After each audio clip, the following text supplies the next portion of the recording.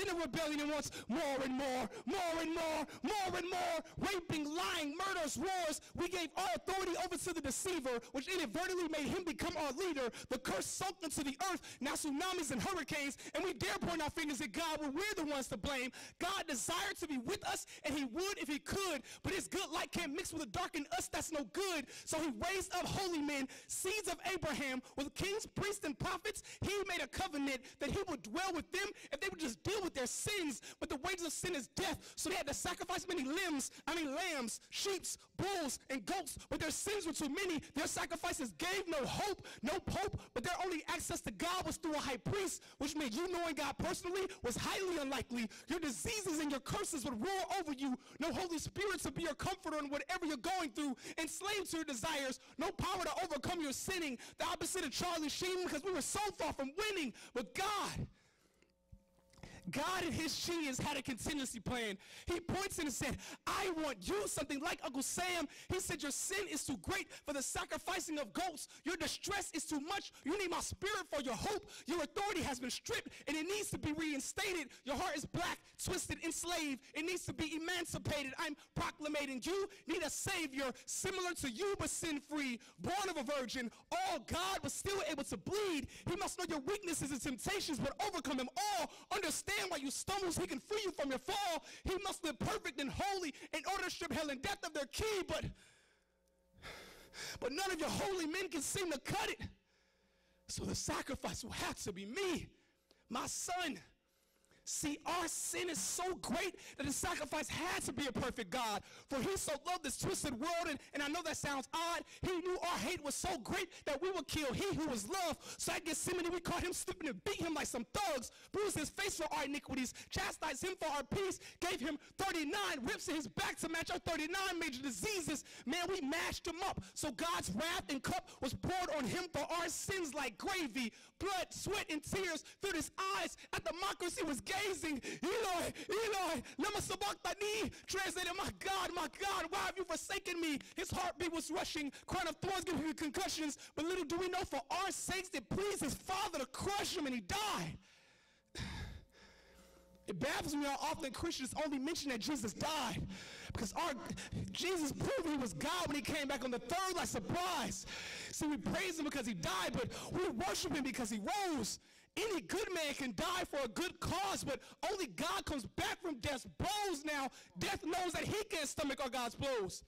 So we all have a choice to be hot or cold, or be gargled and blown out by Jesus. Not Regis, but he's got me feeling like a millionaire.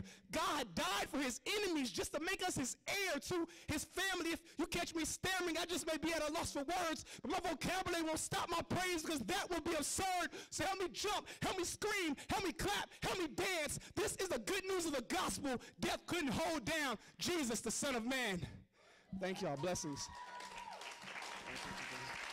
Come on, make a little more noise than that for Cyrus from ATL.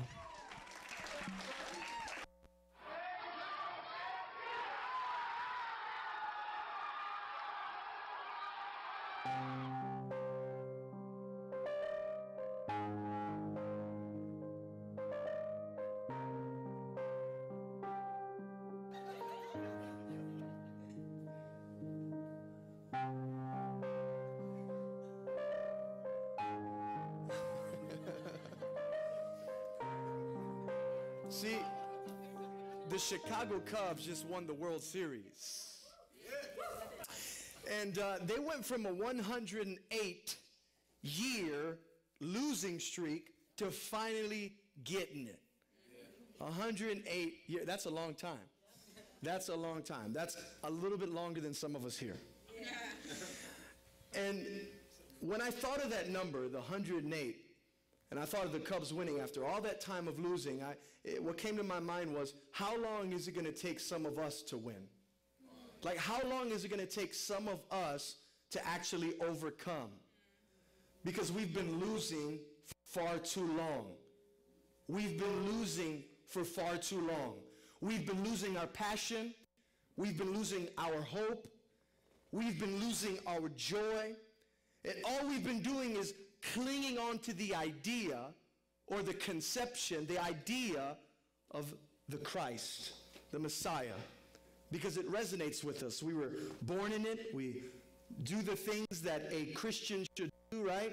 So we're just living that way, where we're signing a punch card and saying, I'm going to church, this is me, this is my Christian life, this is my Christian circle, my Christian bubble, but all the while we're losing our hope, we're losing our faith, we're losing our power, and we're losing all of the benefits that God has promised us because we're living as losers.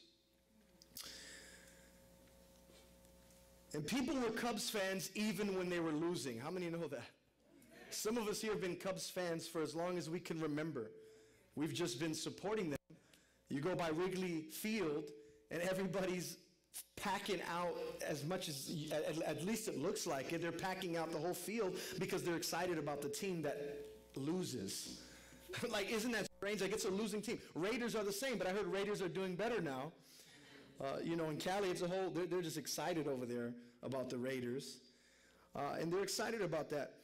But you know what I believe is people gravitated toward this team because this team, this franchise, was something that we saw actually brought the city together.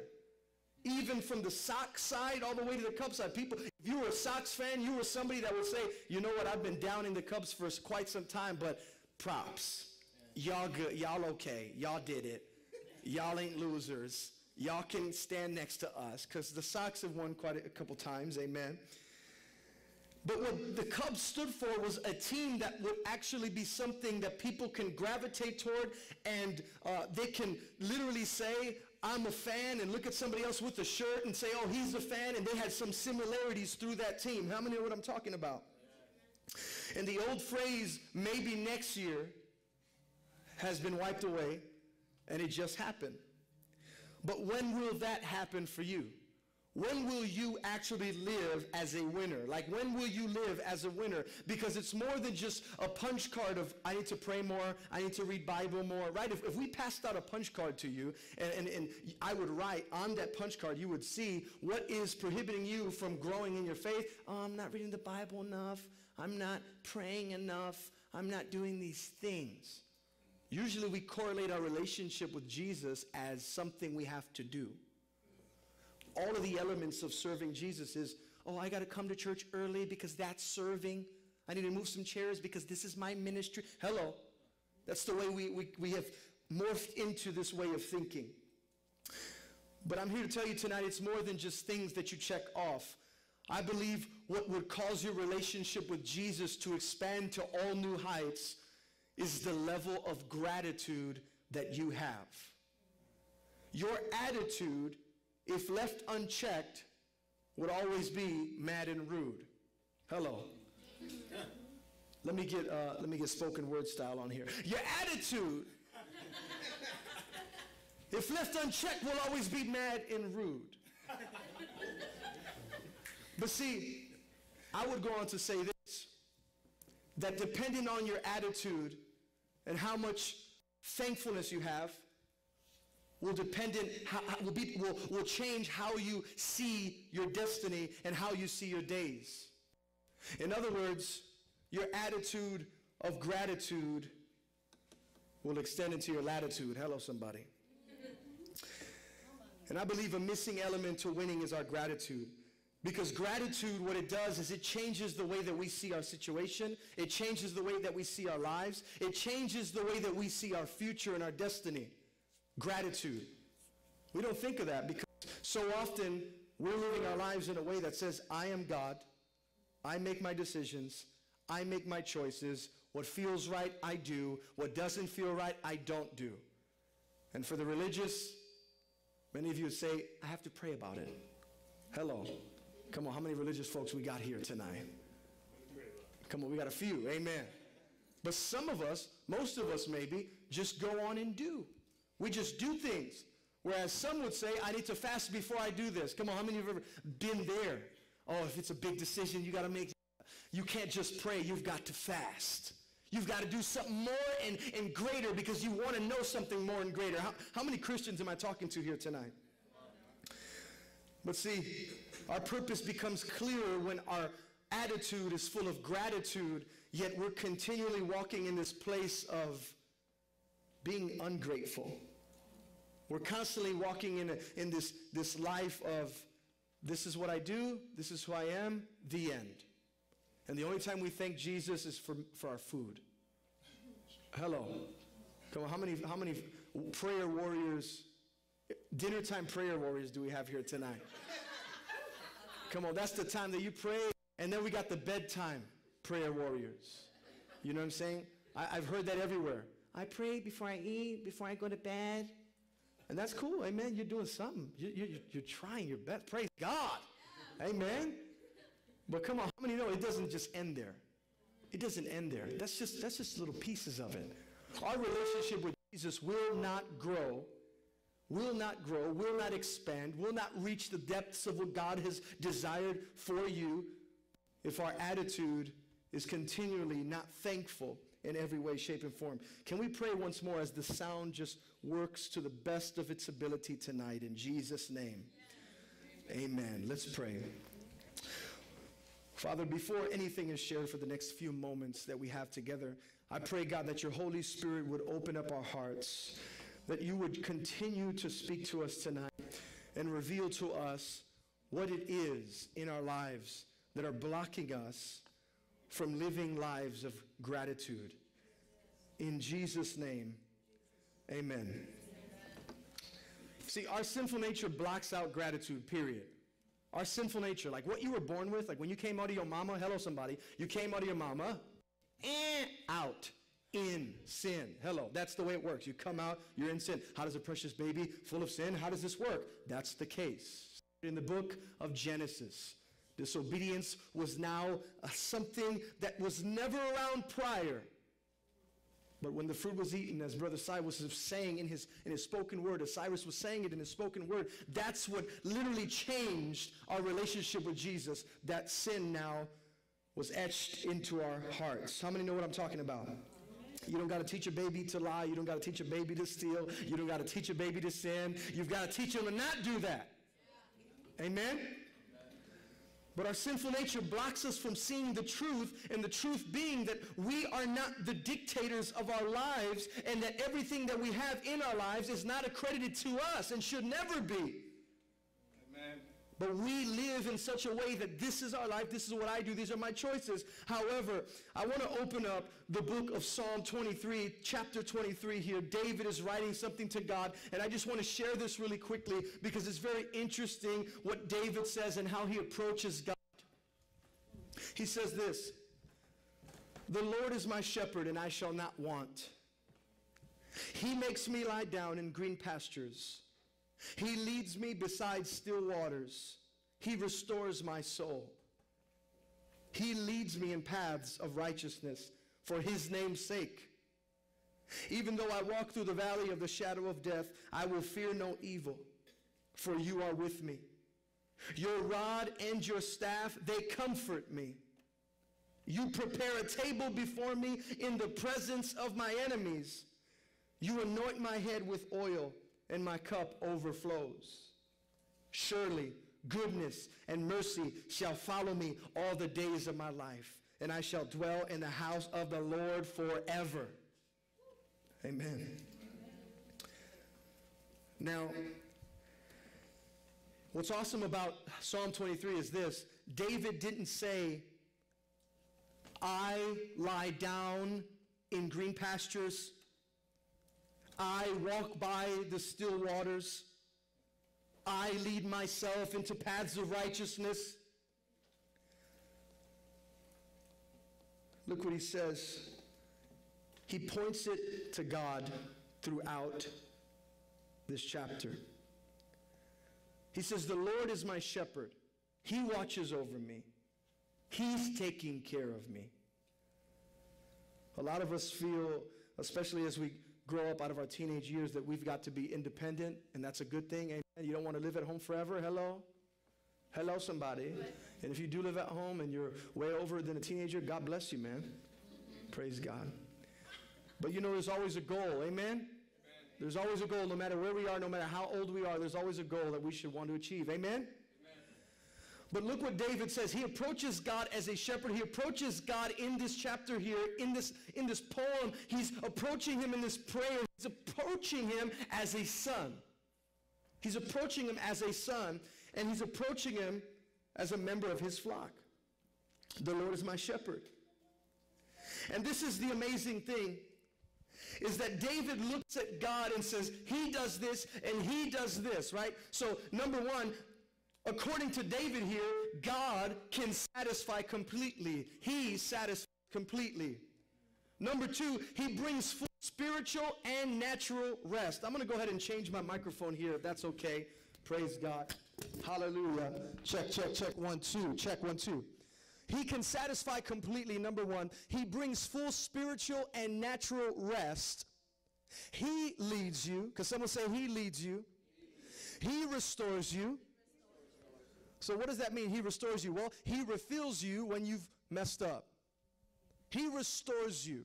When something's broken and vintage and old and you want to make it something new, you got to restore it. You got to make it better. And it's worth more. Amen? So God saw you in your broken state, and God is the only one who can restore you. See, there's people that take shoes, old Jordans, that are all corroded and falling apart. Some of you probably do that as your side hustle. Some of your friends do that. And you get some J's that are worth maybe retail $280, $300. You buy a beat-up pair for about $50 or less. You paint it up, make it nice, and you sell it for more. God did that with you when you were busted down like an old Jordan. Isn't that awesome? Like we all came to the Lord like old Jordans that were busted. And God said, I'm going to make sure that you're worth a lot more than what you really are, because I've called you into my shop. Amen? So he restores you. He leads you. He makes you holy because he's invested into you. You know what I'm doing? I'm paraphrasing the verse here.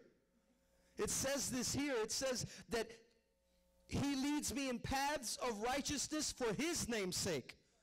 So when God leads us, he's leading us with his name attached to it. He's co-signing you when he's changing you, when he's working on you. He's co-signing you. He's saying, I did that. But we walk around like, where's God? Or we walk around like, God don't co-sign me. Or we walk around being a bad example of a co-sign. Hello, somebody.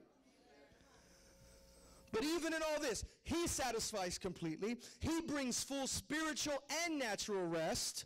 Hallelujah. Because sometimes we could get natural rest, but we need spiritual rest. We need like the rest to just like really rest in him. Like to really know God's got us covered. Because you could go to sleep at night and still be worried when you wake up. Hello. But see, God restores you. He leads you, brings you full spiritual and natural rest. He makes you holy because he's invested into you. He's invested into you. You're the stock that he's invested into. He's put things into you. Hello. He's put gifts into you. So he wants you to be the best that you can be. But we're walking around like losers. We're walking around defeated. We're walking around in a place of 108 losing streak. 108 years. Just like, one day we'll make it, huh? One day I'll be out of this rut, Mom. No, one day I'll go ahead and one day I'll read my Bible a little more. One day I'll pray a little more. Cheryl, hello, somebody. How many got wives named Cheryl? You never know. How many got wives? Praise God. So he makes you holy. Isn't that awesome? He does it. He causes you to walk fearless. He causes you to walk fearlessly. He's the one. In other words, when you know that God's with you, you can walk like a big shot. But when you don't know that God walks with you, you'll always be down. You'll always be with your tail between your legs. But he's called you to be the head and not the tail.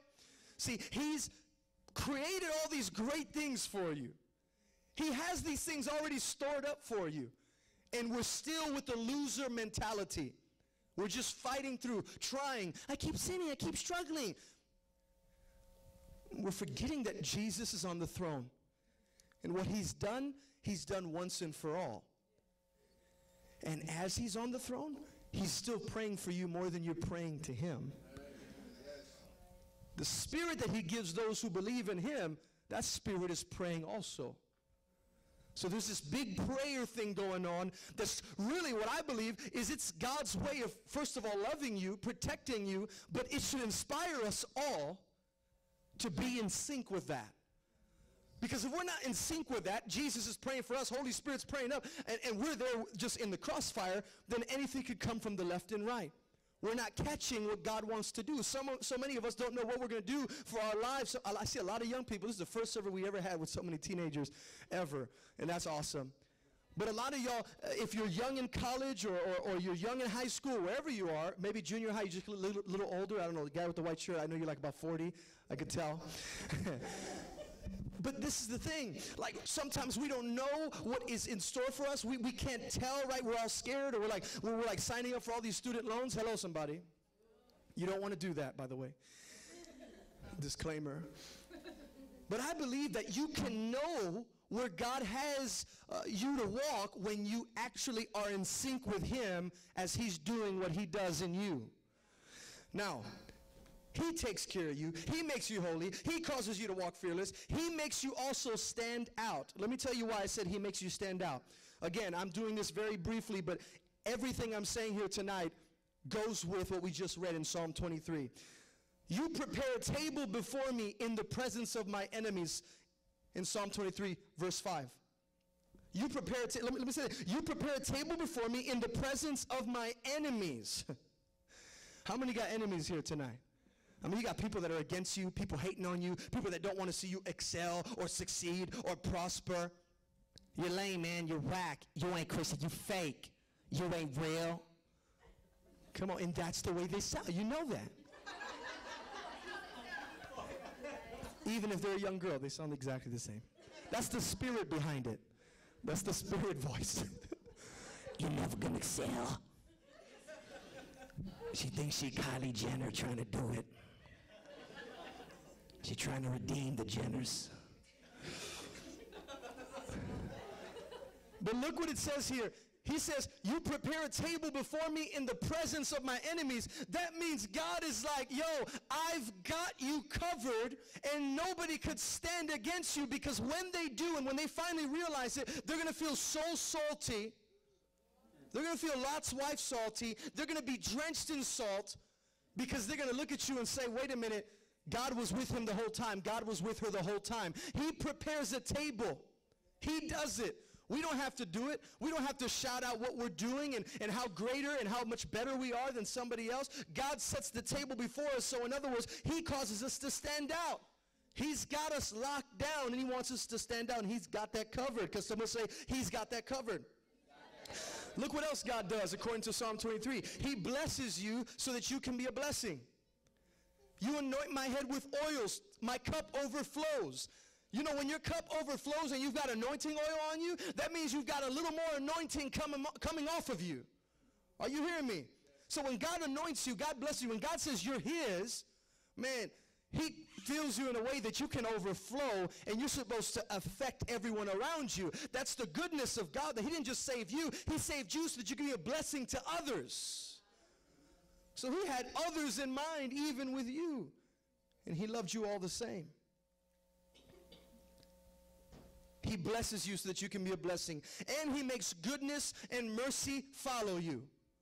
Hello, he makes goodness and mercy. You don't make goodness follow you as good as you look, or as good as you think you look, or as nice as you are. You don't make goodness follow you like God can make goodness follow you. You don't make mercy follow you like God can make mercy follow you. Come on, some of y'all been driving late one time and cops wanted to give tickets out. Hello, somebody. You know you were in the wrong, but all of a sudden the cop looked at you and said, all right, why don't you just get that fixed? I'll crumble up my ticket. Come on, you're like, yo, the cop had officer on me, dude. No, it was God that had mercy on you because you did something dumb. But God said, I'm going to take care of him right now. The next time I might not, so he can learn. Hello, somebody. And I'll still be there with him in the jail cell and still be with him in court. But I want him to learn, amen? Because the Bible says God disciplines those who he loves. But he also gives mercy when we don't even deserve it.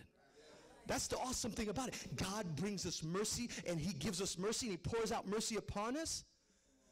And man, we look at others, and we don't even have that same mercy coming out of us on them. We're like, they don't deserve it. Look at them. But you know, if it was you, you would be rattling, you're shaking in your boots. You say, oh man, why am I here? he blesses you so that you can be a blessing. He makes goodness and mercy follow you. And look what it says at the end of Psalm 23, verse 6. Surely goodness and mercy shall follow me all the days of my life. Can someone say all? All the days of my life. And now look what it says after that. And I shall dwell in the house of the Lord forever. First of all, with all the perks that David is mentioning about God, I don't know about you, but it makes me want to dwell in the house of God forever. Because God is so good that I just want to chill. Come on, if somebody's been good to you, don't you just want to be their friend? Like if someone's been good to you, like a lot, like doesn't it make you feel good when you're hanging out with them? Because they make you feel good and you're like, wow, this person looks out for me, wow. Maybe for some of you young guys, somebody's buying you food all the time and you take it for granted. Hello, somebody. We knew what that was like, man. We were youth pastors at one point. I'm preaching to somebody tonight. And I remember we took somebody out to dinner. Hello, somebody. And they ordered the biggest burger on the menu. They didn't say a word. When it was time to pay, he'd look to the side. We said, wait a minute, you didn't bring money? He's just like, that's not what he was used to. He was used to big groups. The older person pays. After that, he didn't want to hang with us anymore because there was an issue with that. But for those of y'all who keep paying for these young people, and for those of y'all who keep getting blessed, don't you want to keep hanging out and keep being around that party because you're getting hooked up? Listen, when you're in a relationship with God, and you know who he is, and you're growing in knowledge of him, and your heart is continually being opened and matured and molded by him, then you just want to be where God is forever. And here in the scripture, David says, I want to dwell in the house of God forever.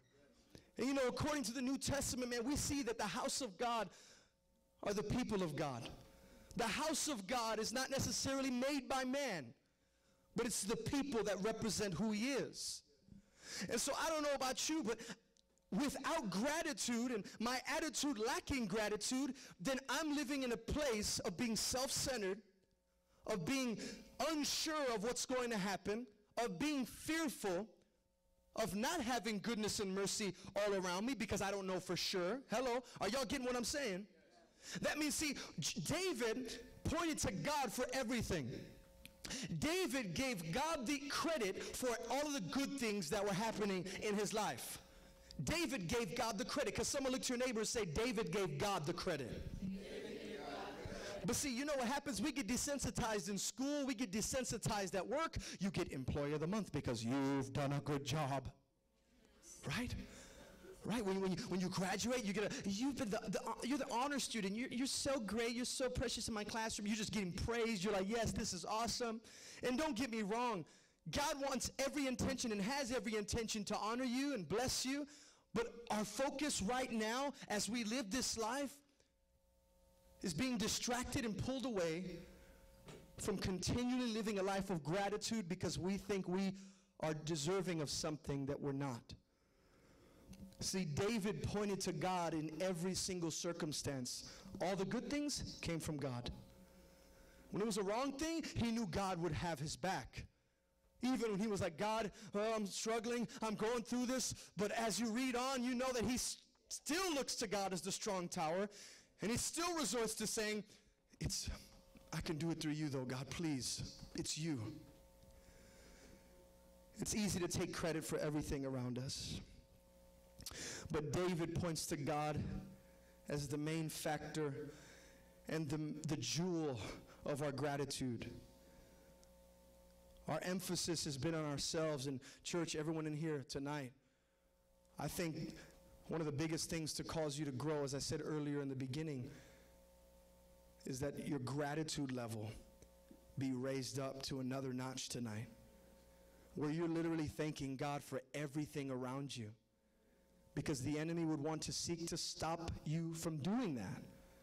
Because the moment you're not grateful for what God is doing, you put your eyes on yourself, your own situation, and then you wonder why you're lacking in your relationship with God. You're lacking in purity. You're lacking in all these things because you haven't been thanking God for everything. You haven't been giving God thanks for literally every little thing. By the grace of God, I've literally morphed into a person that me and my wife, we're just thanking God for every single thing. Everything. We're just like, praise God for everything. And that was also an old school kind of a Christian speech, right? Like you would just say praise God for every single thing. Like, I don't know, for anyone who's been around church for a long time, I remember growing up with that. You know, hearing, praise the Lord, brother. Praise God. You know, you're just saying, you know, hey, you know, I got here to church on time. The bus was on time. Praise God. Amen. But you in your mind are thinking, well, hey, I was late. I mean, but I guess I made it. Cool. No. But what about when we turn our thoughts and turn our heart to literally thanking and praising God for everything that happens around us? As Cyrus was saying in the story of Job, Job had all of the horrible things that you could ever imagine upon him and his own flesh. And he still praised God for it. His wife, people around him would say, what are you doing? Why are you praising God? He ain't even coming through for you. He ain't even coming through for your mom, for your dad. Your parents died. Someone died of cancer. He didn't come through. This is what people are saying. But imagine if your outlook would change and say, you know what? That did happen, but God is still God, and I trust him, and I thank him because he knows more than I do. He knew better. So many times in the scriptures, the Bible says, lean not on your own understanding. In the word, the Bible talks about us being clay, right? And like, it literally says, who are you to question the potter? Who are you to say, God, why did this happen? It says that. So let me just tell you this. The Bible says a lot of crazy things. But I'm down with every single part of it. Because I know and I've seen and I've tasted that the Lord is good. And when you know that and when you taste that, you can't help but say, want a bite? Amen. You can't help but say, you need to try this. This is good. Come on, when we eat good food, we want to pass it along. Come on. Isn't it funny, with food we do, as hungry as we are, if we really like the food, we want to tell somebody about it. You know, you may eat all of it that day, but you're going to tell somebody about it to bring them next time. Hello. But see, our relationship with Jesus suffers from our own sinful inclinations. But here tonight, church, let me just encourage you that God is so good that we need to start changing our thoughts toward his goodness and aiming everything that is in our days to praising him and thanking him with a heart desirous of pleasing him. Let's stand up to our feet tonight.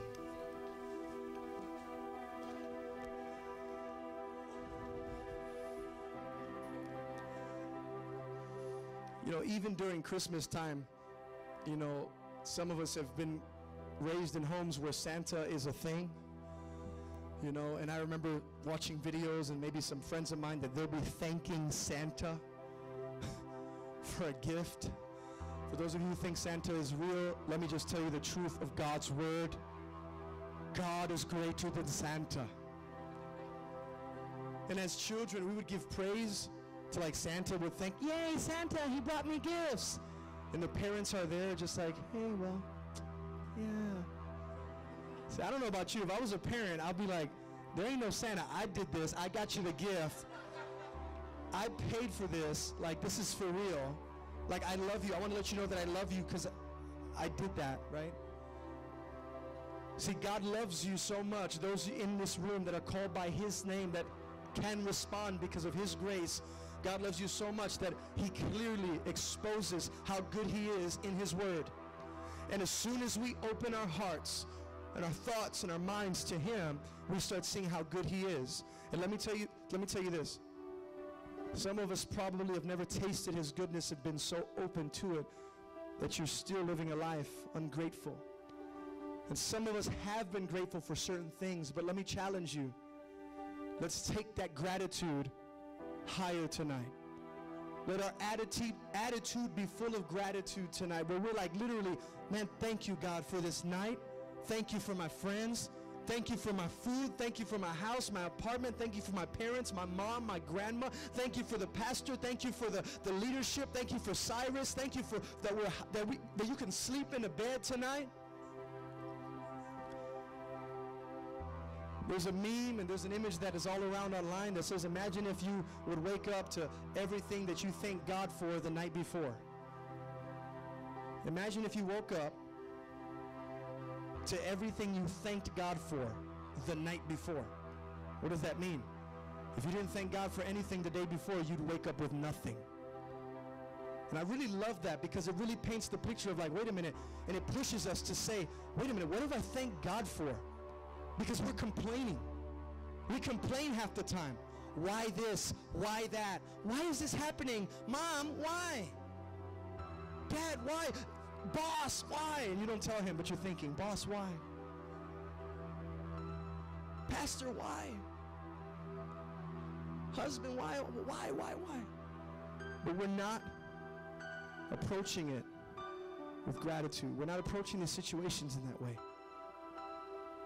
So tonight, where you are, for those of you who are serious about your relationship with God, for those of you who are serious about taking your walk to the next level, gratitude is key. It's a key component to your growth and how you see your direction. It's a key component to your growth as an individual and us as a church. World Renegade Church, specifically, I want to speak to you. If we're not thankful for what we have now, we're going to stay stunted in our hearts, in our growth, in our minds. Because we're going to always be wanting more. We're going to always be wanting, I want this, I want that. And there's nothing wrong with desiring to excel and to desire to see more. But when your focus is not gratitude and thankfulness, and it's just complaining and wondering, then we're stunted. We're stopping our growth. So tonight, when I count to 3, I want you to pray in your seat, where you are. Your words, not my words that I tell you, your words. Because there's things that we have not thanked God for lately. What has God done for you? You're breathing today. I can see you with my eyes. What has God done for you? You're fully clothed right now. You came in. Nobody that I could smell came in with a foul smell because they haven't showered for months. There's so many little things that are big things when we worship God in our thankfulness. So many little things that are big things. So when I count to 3, I want you to pray to the Lord. It may be a prayer of repentance. That means changing your thoughts, changing your mind on how to be thankful and to stop complaining for everything around you and to give God thanks. Some of you need to pray in the sense of, man, David looked to God for everything around him. I want that heart where I'm just like, God allowed me to do this. God made this happen. God did this. And of course, it has to line up to his word. And of course, the more you know of his word, the more blessed you get, the more good you know he is. But if you don't know his word too, you'll be led by your own emotions. So let me challenge you tonight to be thankful for what you do know and for what you do have. And everything that's been causing you to complain lately, I want you to quench that. That means I want you to shut that up. The devourer will say you're not where you're supposed to be, or you could be better, or this was bad, or you're in the wrong place. I want you to just be thankful tonight. Let us enter and exit even this time of worship with gratitude. With gratitude. When I count to 3, just begin praying. I know some of you maybe don't know how to pray out loud. Let me encourage you. Pray out loud with all of your might, with all of your heart, because I think he's worth it. I think he's more valuable than what you think of yourself, because he thinks highly of you. So when I count to 3, I want you to raise your voice and thank him.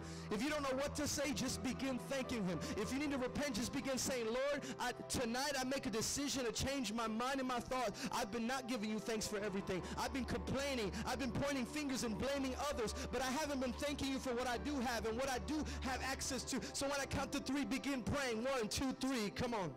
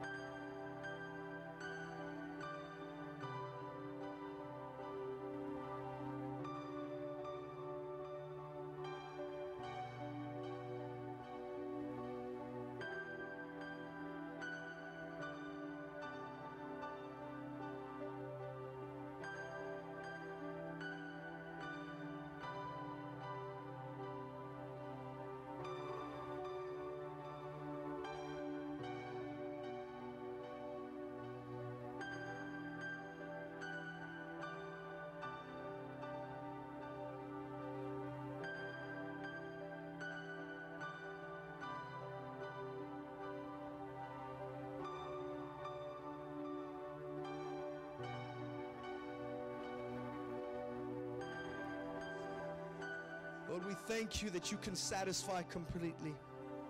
We thank you, God, that you bring full spiritual and natural rest. Lord, we thank you because you lead us when we're willing to follow. Lord, we thank you that you restore us. You fix us when we're messed up, God.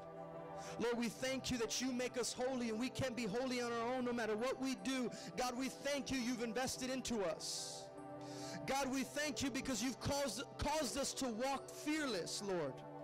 We thank you, God, because you've chosen us to stand out, Lord God, and you take care of the enemies before us. Lord, we thank you, God, that you cause us to be blessings to people. Lord, we thank you, God, that you give us blessings.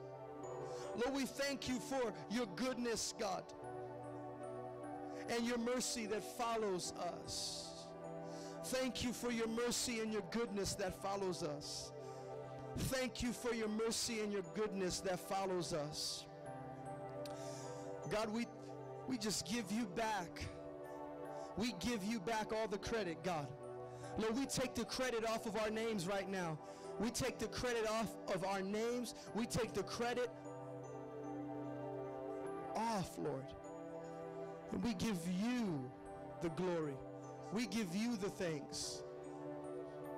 If that's you, I want you to lift your hands. If that's you, listen, if it's you that says, God, you're worthy of all my praise. You're worthy of all my days. If that's you, then let's lift our hands and worship him. But with a different mindset, one that says, I'm thankful. I'm thankful about what you've done. I'm thankful for what you're going to do. I'm thankful even in the midst of the uncertainty. I'm thankful, Lord God, even in the midst of the pain. I'm thankful, Lord Jesus, even in the midst, Lord God, of the fear in some way, shape, or form. We pray the thankfulness and the gratitude would trump the mouth of the enemy, would trump every thought that would raise itself up of the knowledge of Jesus Christ. Jesus, we give you the thanks because you've called us to be victorious. We don't have to continue living as losers. We don't have to continue living losing, but that we would continue going from glory to glory, as your word says, God, that your will, Lord, be to prosper us as we walk in, Lord God, the direction that is being led by our gratitude. God, we can't go nowhere without being thankful. We can't go nowhere without being thankful. We can't move forward without being thankful. We can't heal, we can't grow, we can't have power, we can't have full sufficiency in you without being thankful, God. Thank you, God. Thank you. If there's no other words you have, man, just thank you. Thank you. This may be very natural to some of you, but for some of you it's not. But I want to even go a little further. Why don't you thank God for your family members you haven't seen in a while? That if they were to die, you would definitely be broken over that.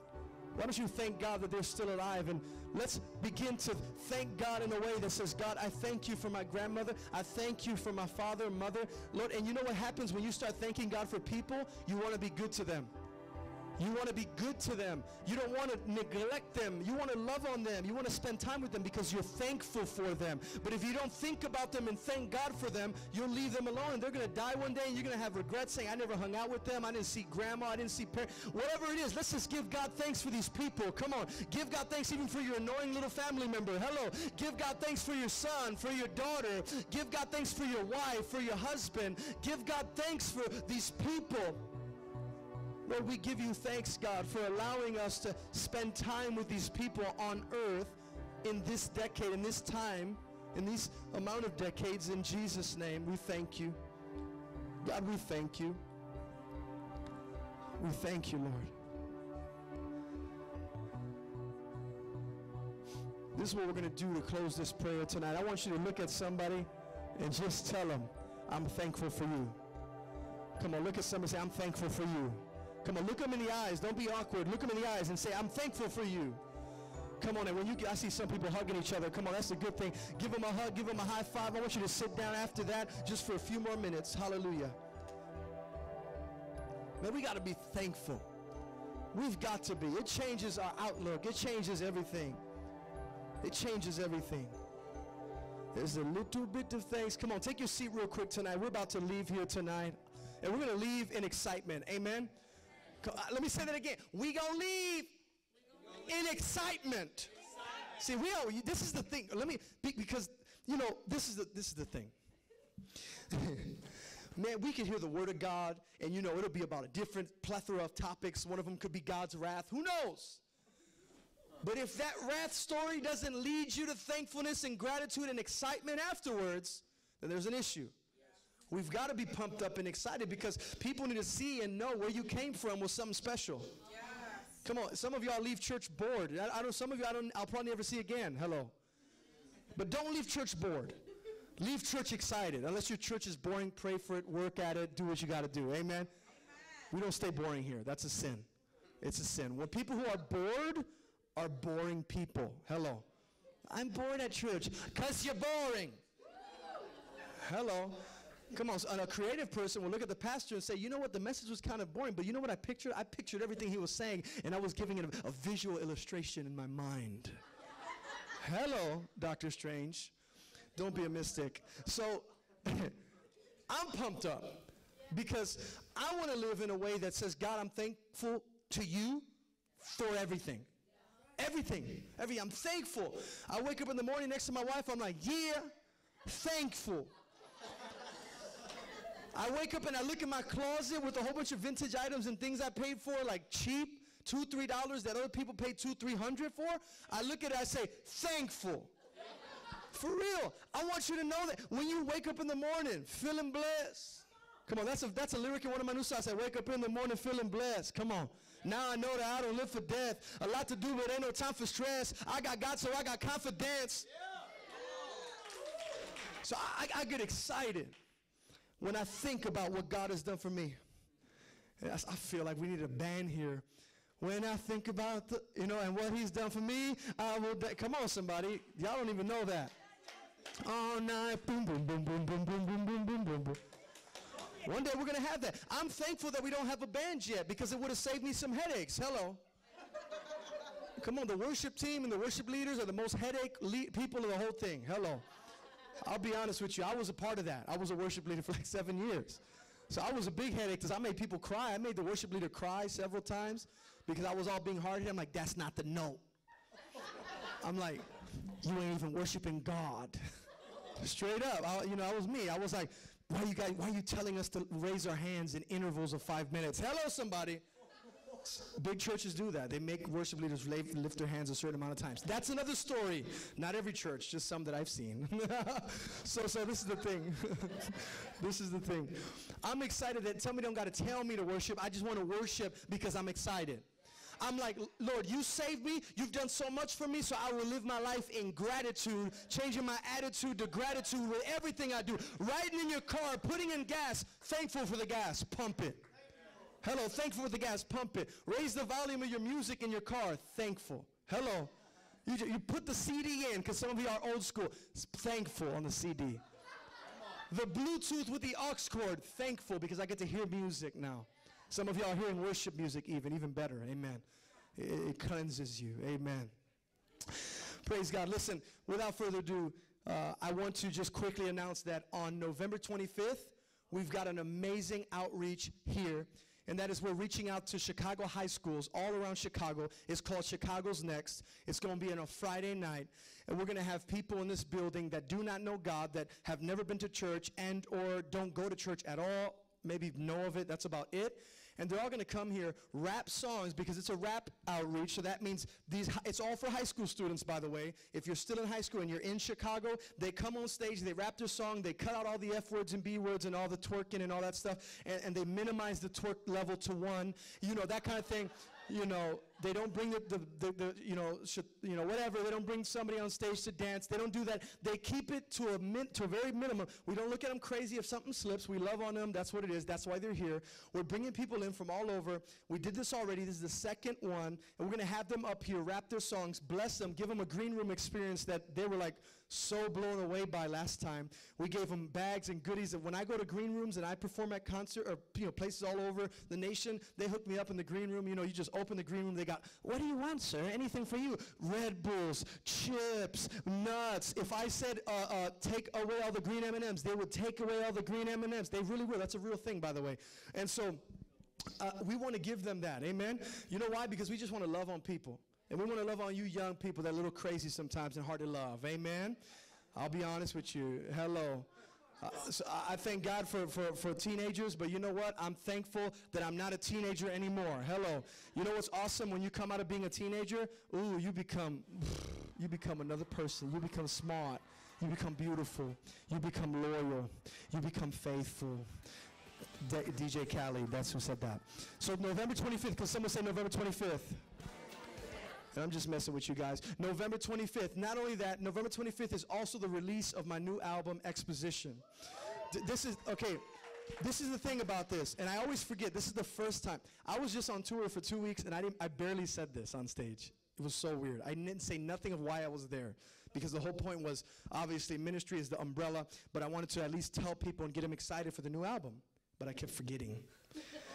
Now I remember. So November 25th, after Chicago's next, we're going to have a listening party here because the album's going to drop that night, which is Black Friday. That's today. So after Thanksgiving, you get your fill, and then you come here and get a rap concert fill. And then we have a little listening party at the end, after party kind of thing. And we're going to listen through the album, 17 tracks, by the way. For those of you who don't know, I had no cent to put into the album. I had no dime. Because someone say no dime. We living by faith, y'all, if you didn't know this. If you didn't know, let me tell you, we living by faith, me and my wife, 100% faith, like literally faith. Like, well, how do you know? How do you live? God.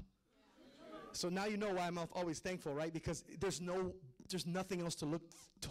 You know, I can't like look to somebody to give me a check. It's literally just God just blessing me. What does that mean? People come out of nowhere. Hey, here's this, here's that. Hey, I just felt the Lord tell me to give you a laptop, and they just buy me a brand new laptop for $3,000 at the Mac store. This is because of faith. That's the faith. I didn't do that my own. This is literally just faith. That's what it is. But it's being faithful where God has me. Amen? And I'm saying this because I want the same thing for you. I want the same thing for you to just live in such a vigorous faith that, man, all around you things are happening because God He's pushing you. He's making it happen. Amen? So anyway, $0 to put into the album. I was going to do it all myself, which is fine. It would have been all right. It would have been decent. You probably would have noticed the difference. But somebody drove all the way from Atlanta here, and I didn't know they were going to do this. We were just going to meet up because he said it was something about a music video. And then he says, hey, man, I want to invest $10,000 into your album. He literally came to my office here and told me I'm going to invest $10,000 into your album. Long story short, he is now the COO of my record label that I own now. Okay, so now there's a record label. I'm a CEO, and we have a CFO as well, Rich Hernandez. For those of you who don't know him or ever met him, Rich Hernandez is a part of that. So I'm super excited. All this stuff is going on, and this is the thing. Renegades Never Die, my last album, was charting on the Billboard charts, right? Billboard contacted me, and I ended up on the secular charts, like the worldly music charts, like the next to Drake charts, next to Young Thug charts, you know, next to Designer. I mean, I don't know who else is a rapper these days. Lil Twain, I'm not too sure. So, and I was on the Christian charts, and it's funny because I was higher in the worldly charts and lower in the Christian, but it was still mad Christian. It was so weird. But it's all good. It's because it's such a big, CCM is a huge market. So anyway, I'm believing God for even greater for this album, being fully independent, right? Totally independent, doing our own thing, and so I'm excited. The record label is World Renegade Music. So we're World Renegade Church here on Saturday nights here in Chicago, and the record label is World Renegade Music. Because my desire is that we will put out worship albums too. I also have worship songs that I'm storing up that I'm going to come out maybe when I'm 35, who knows? So that's 20 years from now, amen. I'm still 29, I'll be 30 soon, but when I'm 30 in February, 5 years from that, worship album, hello. So I'm excited about that, and I'm excited about what God's going to do here with worship team and music and all that. We don't know what we're going to do, but we're thankful for where God has us right here. So I wanted to leave you with that. Greet somebody on the way out. We're here every Saturday night until next year. We're working on moving our day, and we're also here every Tuesday night for prayer for 1 hour, 7:30, 8:30, and the women of Audacity meet on Thursday nights. Can we make some noise one more time for Cyrus, who is here from Atlanta? Listen, if you support him, he's got some shirts back there. He's got some, is this some CDs too? He's got some CDs. He got some shirts or sweaters. He's got some long sleeve shirts back there. Hook him up and support his ministry. Amen? I love you all very much, and let's meet each other. If I don't know you, I'll see you soon.